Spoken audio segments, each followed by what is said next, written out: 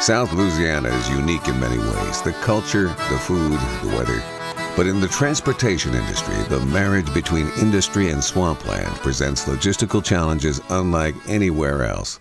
In the sea-level marsh surrounding New Orleans, historic plantations turned into refineries years ago, and these refineries require continuously larger equipment to continue to operate profitably.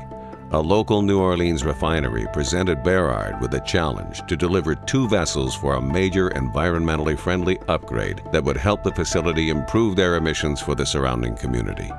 Historically, large equipment would be delivered via the Mississippi River and transported a short distance to the site.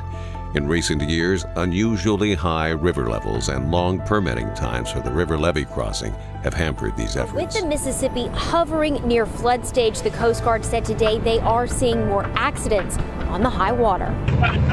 Crew running for cover.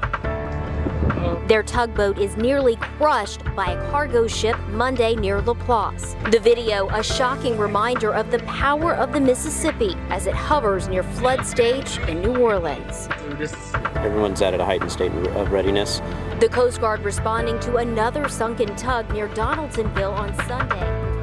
The client requested a surefire method for delivery, avoiding the Mississippi River, with the larger vessel weighing 188,000 pounds, measuring 51 feet long, 16 foot 7 inches wide, and 17 foot 9 inches high, and the smaller vessel weighing 107,000 pounds, measuring 32 feet long, 16 feet 3 inches wide, and 17 feet 2 inches high. Berard went to work researching possible routes.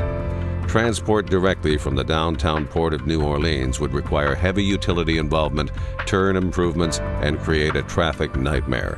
Berard project managers quickly excluded that option and reverted to a barge solution. The cargo was loaded onto a 140-foot by 40-foot deck barge at the port of New Orleans, contracted to McDonough Marine Service.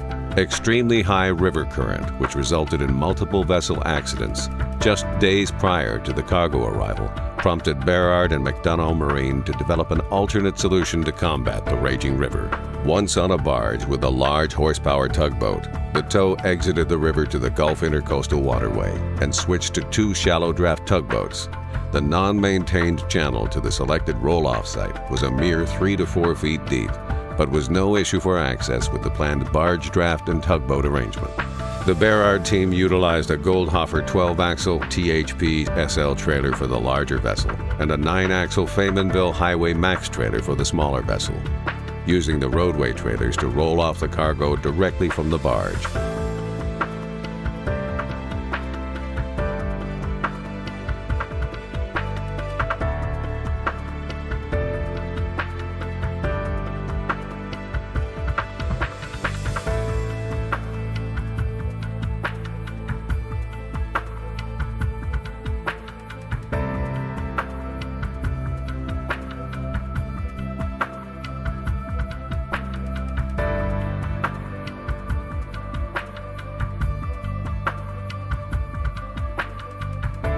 From here, the 60-mile roadway route from barge landing site to refinery featured multiple fixed overhead obstructions, including interstate on-ramps that did not allow sufficient height clearance. Multiple overhead highway signs required lifting to increase clearance. Berard and LA DOTD traffic engineers agreed on a plan to close only 1 lane of the interstate to minimize traffic interruption, all while obtaining safe clearance for the loads. Berard engineers derived a plan along with Louisiana DOTD to bypass the overpass using a custom roadway and bridge across a drainage ditch.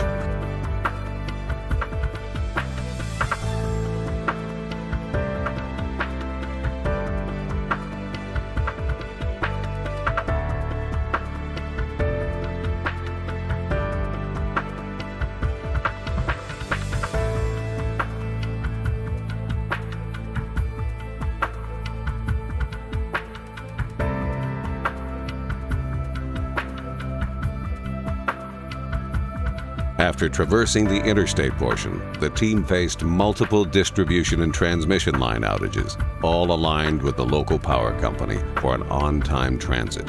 The Mississippi River Bridge crossing required wrong-way travel arranged by Berard managers, LA DOTD and LA State Police.